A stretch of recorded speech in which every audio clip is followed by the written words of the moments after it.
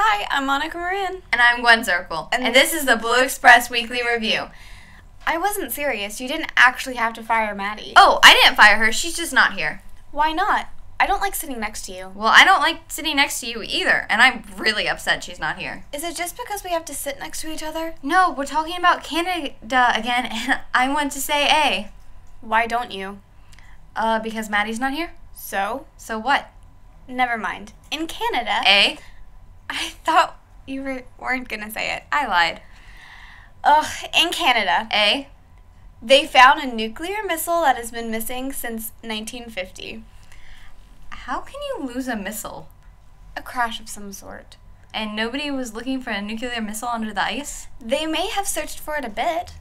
That's like losing a national hero in the ocean after he crashed into a plane trying to save the world. Talking about Captain America? I mean, of course. I mean, if you lost Steve Rogers, wouldn't you frantically search to find him? Well, of course I would. I mean, Chris Evans. I forgot about Millbrook News.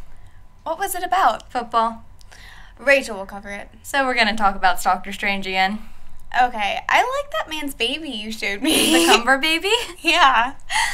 And the guy had pretty eyes. Gorgeous eyes. So, how was Doctor Strange? Is that good? It was so good. And now to Rachel Hayes with the Millbrook News we forgot.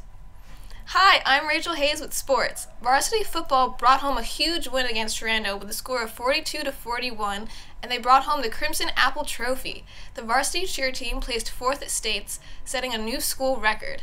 Varsity volleyball defeated William Byrd 3-0, but lost to Loudoun County and finished the season 20-3.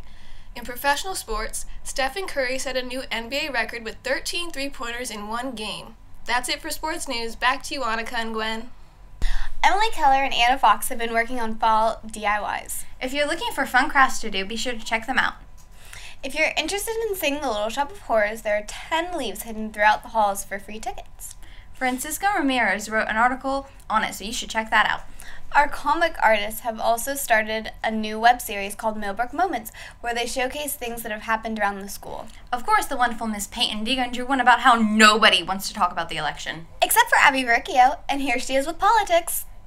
Hi, I'm Abby Riccio, your source for politics with the Blue Express. Election 2016 was an absolute whirlwind. The Republicans won the majority in both the House and the Senate.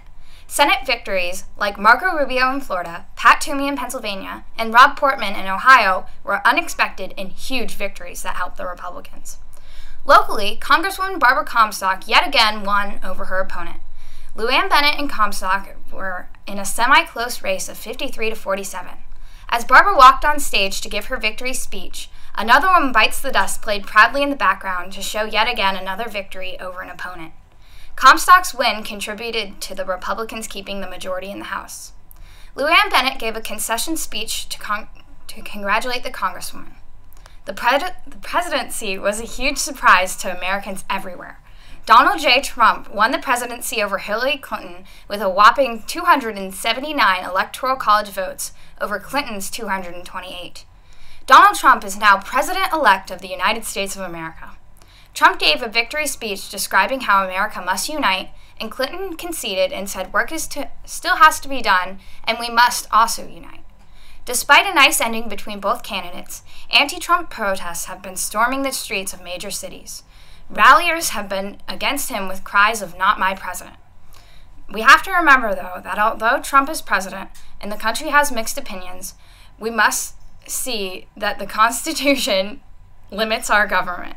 And if I can say, I'm so into the Constitution that I read it for the articles. The next 4 months of politics are going to be extremely interesting to follow. And even though the election just ended, Virginia state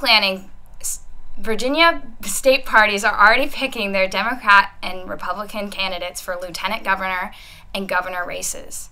I'm Abby Riccio, your source for politics with the Blue Express. Back to you, Gwen and Annika. I want Maddie back. Her happy news was much better. No, it wasn't. This one consists of selfless children. I doubt it was the kid's idea. It was some teacher, and all the kids had to go along with it because they didn't want to sound mean. That is not what happened. It's what happened. No, some wonderful 5th and 6th graders donated their money for their class trip to a 1st grader who lost his mom to cancer. No. Stop being a pessimist. A realist. I'm Annika Moran. I'm Gwen Zirkle. And this has been the Blue Express Weekly Review. Thanks for watching. Have a nice weekend and see you next week.